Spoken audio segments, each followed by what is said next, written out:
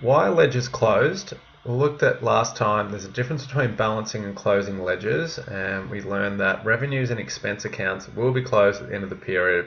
So the reason why that is, it's a common question you get asked in Year 12 accounting, and there's two reasons. So we're going to close revenues and expenses because firstly, it helps us calculate net profit for this period.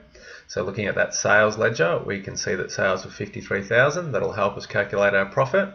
And two, it resets the balance to zero, so net profit for next period can be determined. So you can see for next period, there's a nice blank sales ledger there.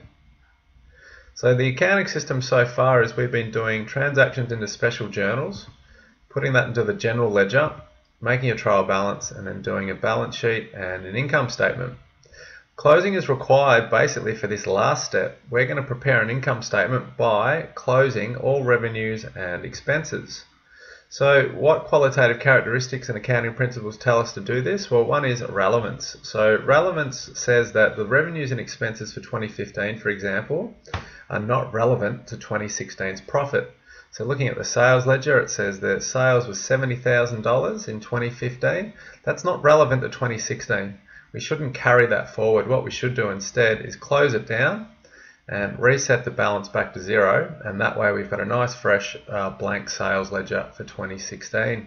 That'll help us calculate an accurate profit for 2016, and therefore we can make better decisions, which is the crux of relevance. An accounting principle that tells us to do this is the reporting period principle. So we're breaking the life of the business into periods of equal length, and then at the end of that period we're matching revenues and expenses. So looking at 2015, we've got one revenue of sales of 70,000, one expense of wages of 30. So what we need to do is not carry those forward into 2016. I'd like to know what was my profit in 2015. And that's called matching, where we match revenues against expenses. So that's incorrect. We'll drag it back. We'll close them down.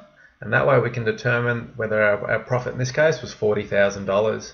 And that leaves for 2016 two blank ledgers, and we can now calculate profit for that period by matching 2016 revenues with 2016 expenses. So a summary of balancing and closing. So balancing, the ledger balances at the end of the period, they actually carry forward into next period. The accounts we do that for are assets, liabilities, and owner's equity, and the qualitative characteristic or accounting principle that tells us to do that is the going concern principle. We'll assume the business will exist forever, so we'll carry those balances forward.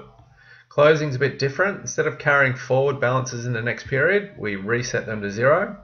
We're going to do that for revenues and expenses, and the theory that tells us to do that is relevance and reporting period.